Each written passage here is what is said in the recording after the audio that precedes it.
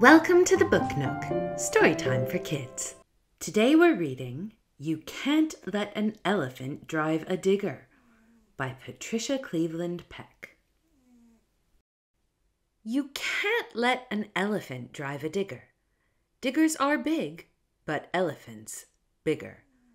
If you want to shift mud and dig big holes, best not let an elephant near the controls. Don't let a polar bear cut your hair.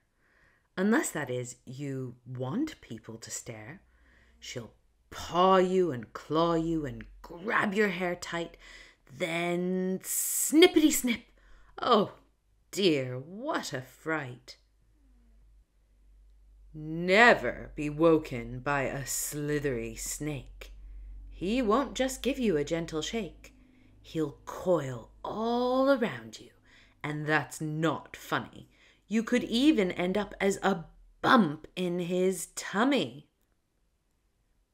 Don't join a gorilla for a scooter ride.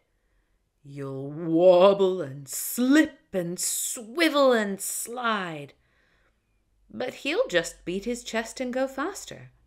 Be warned, this scoot could end in disaster. To let a shark bath you is a silly idea. The sight of her jaws will fill you with fear.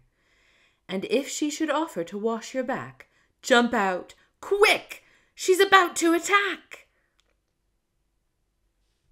Never let a seal prepare you a meal, especially breakfast. You'll get a raw deal. Of course, there's nothing wrong with fish, but who wants a whole school on their dish? And don't go to the loo with a kangaroo. She won't be helpful, believe me, it's true. She'll bounce off the toilet and wee on the floor. No, push her outside and quick, shut the door. Nor should an octopus help you get dressed. She'll have fun, but you won't look your best. With socks on your hands and pants for a hat, you won't want to go out looking like that. Never brush your teeth with a crocodile. If he offers to help you, just run a mile. He'll bite your toothbrush and break it in two.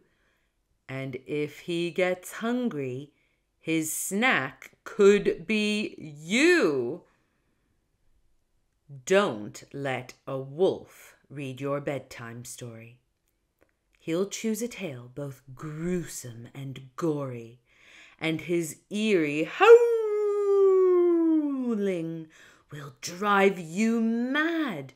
No, better leave story time to your dad.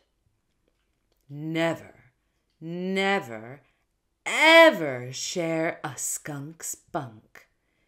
He'll feast at midnight on grubs, worms, and junk. Then from his bottom he'll let out a stink so vile and so nasty you won't sleep a wink. But what can we do? The animals cry. We just want to help, but you won't let us try. Well, here's an idea. What do you say? Forget about helping. Let's just go and play!